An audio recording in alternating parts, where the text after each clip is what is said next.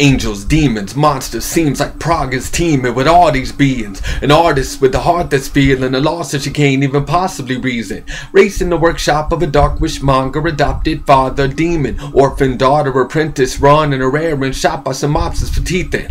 All the while in the dark for a reason. What secrets these monsters are keeping? Family, you just gotta believe in, but why can't she seem to just squash these feelings? Enter a stranger with a scheming. Things start to come apart at the seams. Real life is colliding with dreams.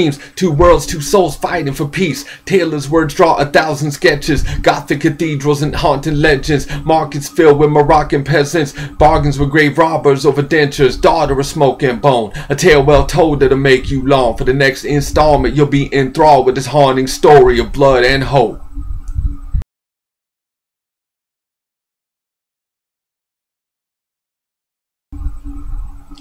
What's up, good people? I want to thank you for watching the very first title track's video review.